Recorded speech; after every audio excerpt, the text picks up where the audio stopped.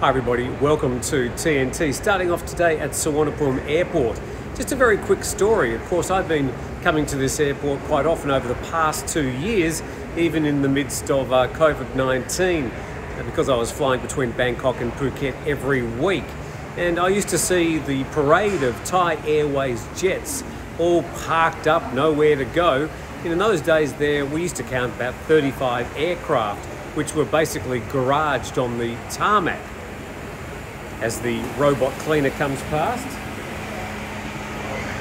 Now, of course, Thai Airways has been saying how good things are. They're back up in the air and everything's back to normal. But even today when I came to the airport, I counted about 17 aircraft still parked exactly where they were a year ago. Now, I understand some of these might be for sale. We know that Thai Airways is trying to sell some of their planes, but certainly not all of these planes would be for sale. Some of them, I just figure, are still not being used. So I don't think Thai Airways is actually doing as well as they say they are, because the evidence is sitting on the tarmac, just gathering dust. But welcome to TNT today. Got plenty to talk about. And thanks to our sponsor, 5 Star Marine.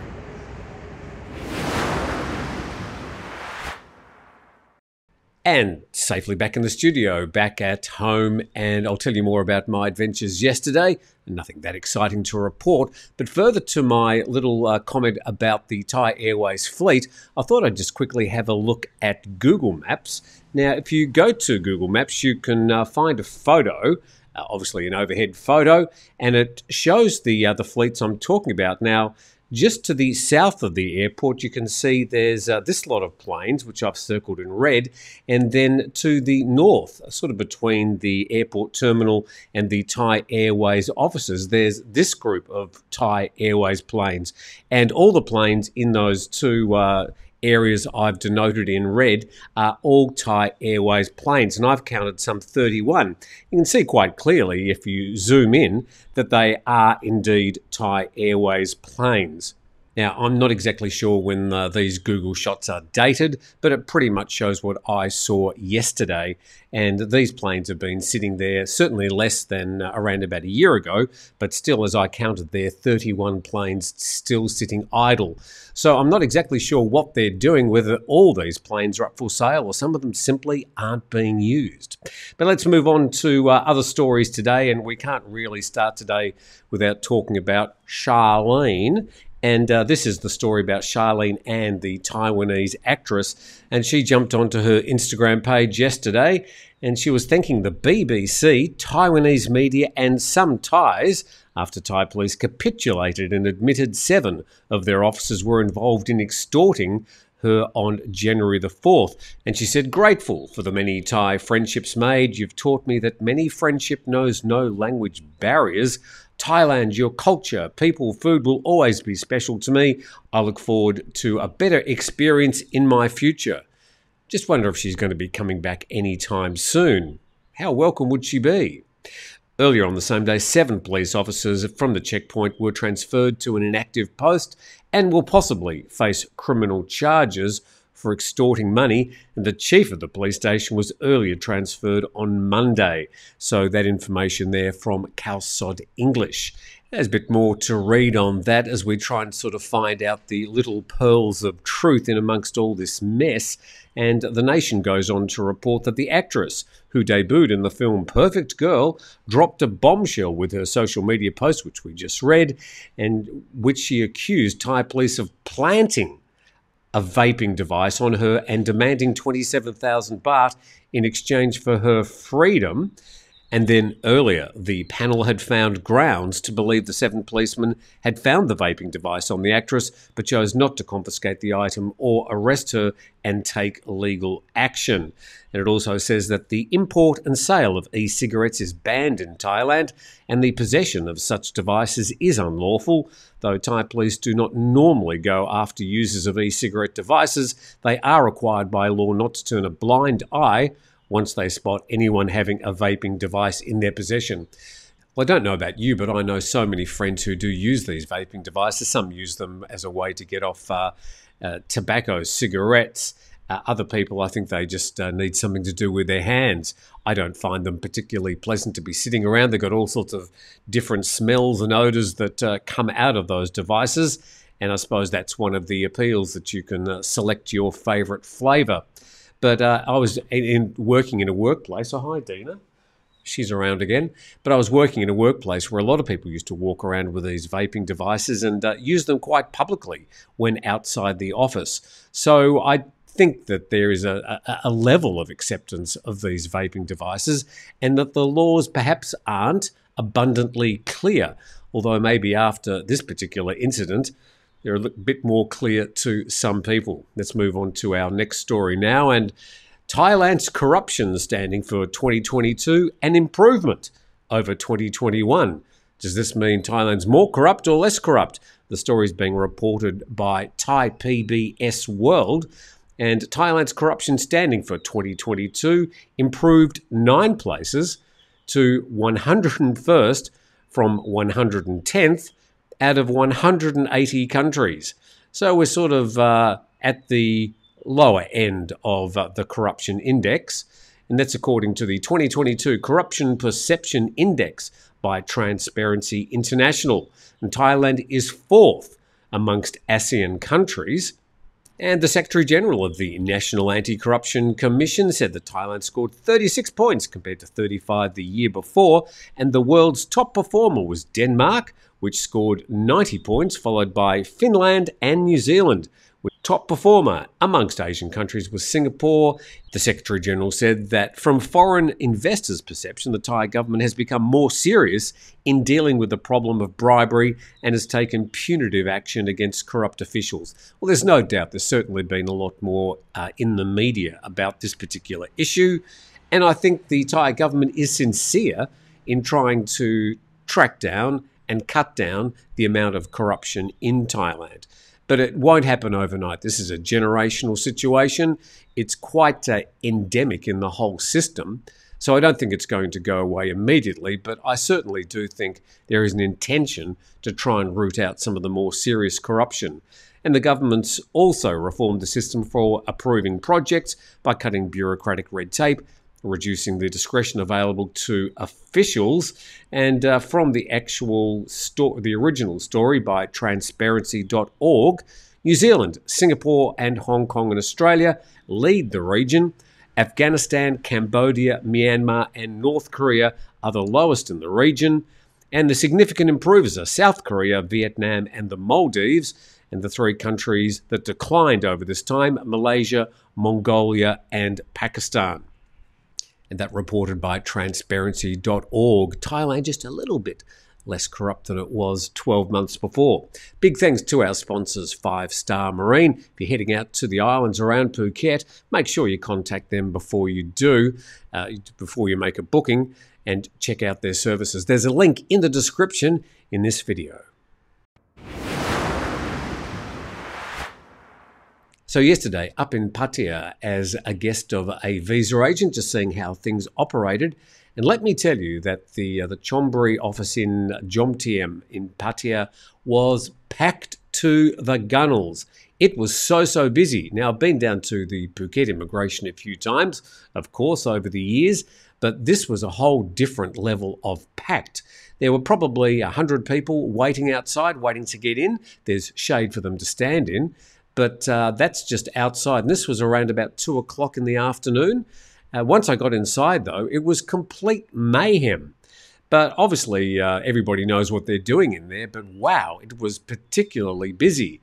And the visa agent also telling me what other visa agents have been sharing with me over the past month, that there is just a huge influx of new visa applications at the moment, and the immigration officers around the country are struggling to get through them, such that I reported last week that in Phuket they're refusing to process any new visa applications by Chinese citizens.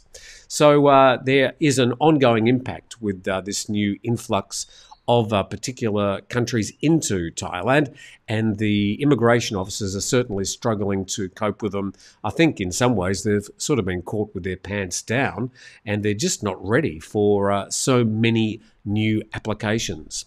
Let's move on to our next story now, and more than 200,000 tourists visit Samui Island in the first month of 2023, and looks like Samui had a great start to the year, as did Phuket. And the Suratani governor told the media that between January the 1st to the 23rd, there were 178,000 tourists visiting Koh Samui. 87,500 arrived by planes, 91,000 arrived by ferry. Interesting to see that more people arrived by ferry to Samui than by air. And he said the number of tourists who are visiting Samui in the first month of the year has increased when compared with the years before. Well, you'd certainly hope so. They're also visiting Koh Phangan and Koh Tao, also known as, I'm not going to say it myself. This is a good start, he says, which shows that Samui is one of the top places in Thailand that tourists like to visit. So good start for Koh Samui for the start of the year. Not quite so good news up in Pattaya, where we've got a floating cafe and a restaurant sinking in Pattaya Bay. This happened on Monday. No casualties. That looks like a bit of fun, doesn't it? Sort of a pirate ship. But apparently it sank on Monday. Let's find out some more details. It says the floating cafe and restaurant sank in rough seas in Pattaya Bay, but there were no casualties or deaths. Eyewitnesses on the beach near the Bali High Pier say they saw the floating restaurant, which was about a kilometre from the beach, slowly sink into the water. The floating cafe and restaurant, modelled after a pirate ship, suspended operations on Monday due to bad weather. It offers drinks, seafood, live band and squid fishing services. Then down the bottom, the owner has been ordered to see marine officials in Pattaya and produce all the documents from the floating cafe and the restaurant for examination. Obviously just checking whether it's been an insurance job or whether somebody forgot to put the plug in. Now let's go to our next story from the Bangkok Post. Pheu Thai pressed on the royal insult law. Now this is Article 112 of the Criminal Code in Thailand. It's also known as the Lese Majeste law, where you're not allowed to insult the royal family, the institution, the monarch or members of the royal family. Political activists on Tuesday pressed the Pheu Thai party to pledge that if it wins the coming election, it would repeal the law on royal defamation. Pheu Thai is the leading opposition party and seen as the party that will probably get the highest number of primary votes in the forthcoming general election. The meeting was inconclusive, but it comes at a time when 3 people detained under Section 112 of the Criminal Code, the Lese Majeste law, are staging hunger strikes, with 2 of them in hospital in serious condition. Then under Section 112, anyone can file a complaint of Lese Majeste and the police are obligated to investigate it. Punishments are up to 15 years in prison for each perceived royal insult. Over the past 2 years, 228 people have been charged under Lese Majeste and 10 are currently in detention, according to the Thai Lawyers for Human Rights, which has represented many of those accused for royal insult. And the opposition Move Forward party supports amending the law with shorter sentences and a provision that only the palace be allowed to file criminal complaints. Now, the Move Forward party is the only registered political party in Thailand that's calling for a change in the Lese Majeste laws, which is interesting. And Pheu Thai, also currently in opposition, is now being sort of pushed to support the Move Forward opposition to Section 112. I just don't see that happening for, again, purely political purposes, because it may be that Pheu Thai may need the support of Palang Pracharat, a very conservative party and currently the ruling party in the coalition. They may need to form their own coalition to form a government. And also Thaksin himself, Thaksin Shinawatra, has said that it's not Section 112 that's the problem, it's just the way that it's been interpreted. So it looks like Move Forward still remain the outliers calling for amendments to this Section 112. And back to the story, Tantawan, who's 20, and Orawan, who's 23, have been refusing food, water and most medical interventions since January the 18th and are in critical condition at the Thammasat University Hospital. And there's another young person there, Sitichok, who's in the 15th day of a hunger strike at the Bangkok remand prison and gone without water for the past 6 days. So those 3 young people certainly suffering to try and bring attention to Article 112 in Thailand.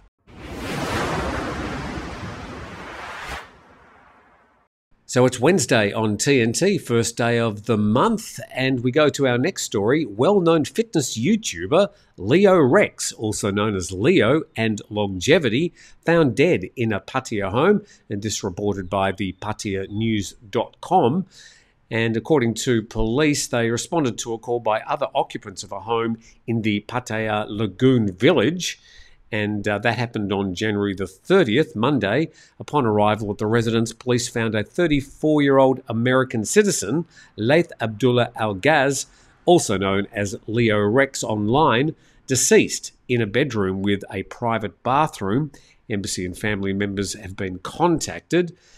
And the room appeared to have been messy and possibly ransacked, and items were scattered across the bedroom and bathroom.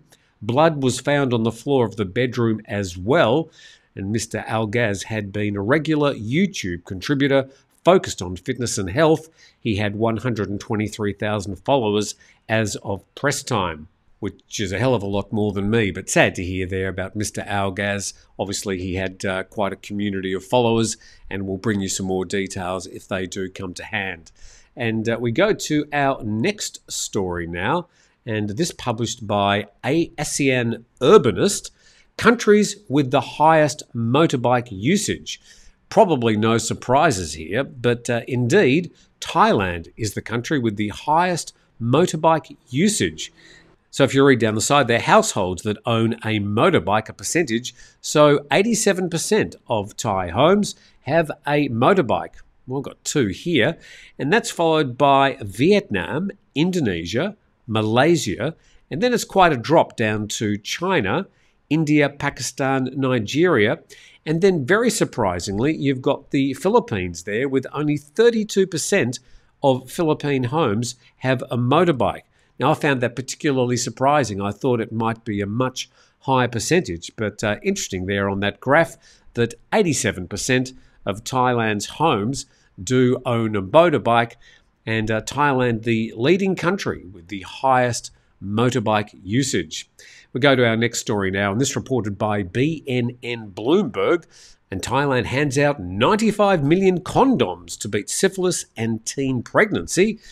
And Thailand's planning to distribute the condoms as the Southeast Asian nation seeks to promote safer sex ahead of Valentine's Day.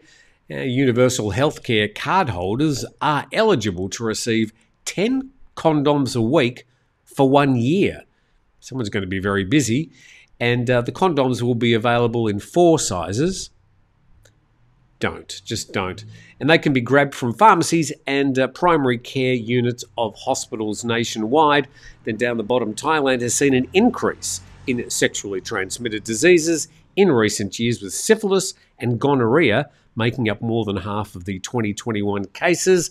According to the latest data, the age group most affected were those between 15 and 19 and 20 to 24 years. Well, that's hardly surprising. In 2021, 24.4 Thai girls in the age group of 15 to 19 gave birth out of every 1,000, and this compares with a global rate of 42.5 for the same age group. So Thailand about half the international average. And down the bottom there, about 50 million out of nearly 70 million Thais are enrolled in the government's universal healthcare scheme, also known as the Gold Card. And with that, thanks for joining me to catch up with the main stories around Thailand. Don't forget, on the weekends, Nick joins me on Saturdays and Sundays at 9 a.m. Our live programs where you get to join in and comment about anything, complain about anything, ask a few questions. Always a very interesting time, and we hope to improve those weekend programs, even trying to add talkback when we can figure out what wires to plug into which black boxes. But big thanks to 5 Star Marine, our sponsors, especially a big thanks to you, and we look forward to seeing you again tomorrow.